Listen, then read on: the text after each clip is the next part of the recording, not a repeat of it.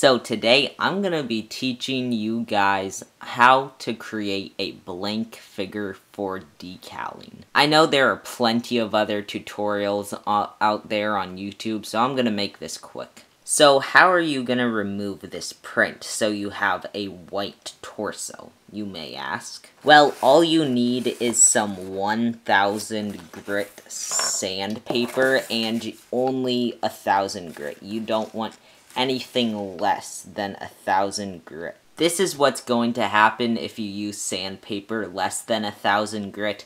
It's going to leave these giant gashes and dirt is going to be in there, and as you can see, it's just a mess. While this is what you get when you use 1000 grit sandpaper. As you can see, it's a lot smoother.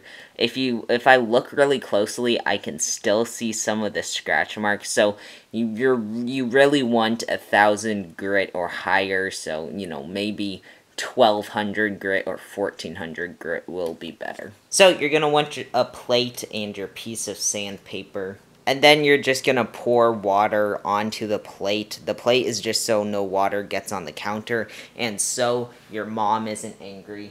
I don't know if you still live with your mom or not. I don't know how old you guys are. But what you're going to want to do is take your minifigure and put the arms like this. And then you're just going to want to rub the minifigure torso just like this in a straight line. And you're not going to want, again, to move it at all. You're just going to want to move it up and down in a straight line. And as you can see, some of the torso print is coming off there, and you're just going to rub again some more until that torso print is completely off. You don't have to rub very hard. And then as you can see, you'll have a nice white blank torso.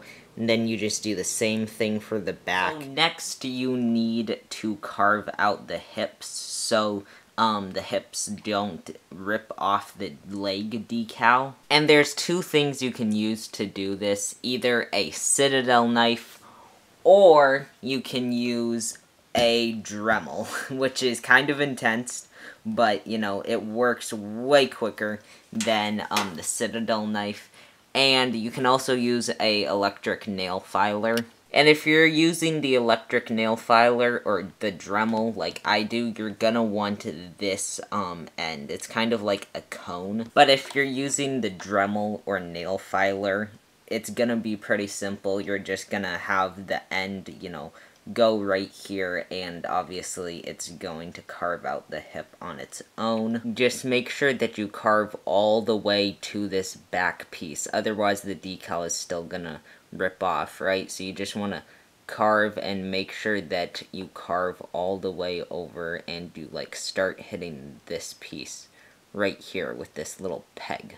I hope that makes sense. Probably not though. But if you're using the Citadel knife, you're not going to be using this knife right here. This is just your plain X-Acto knife. You're going to be using this knife up on screen. But if you're using the Citadel knife, you're just going to have the knife, and you're going to place it right there and then go in a semicircular motion just as I do. This is what the end result should look like. As you can see, this part of the leg is not touching this part. I can move it perfectly fine without it touching at all. So basically you want to carve out a gap like that so the leg is not touching that part, the hip part right here. And as you can see, I can move the decal up and down and it will be perfectly fine. As for the helmets, I just bought these awesome cheap knockoff ones off of JONAK Toys. Unfortunately, they are sold out right now.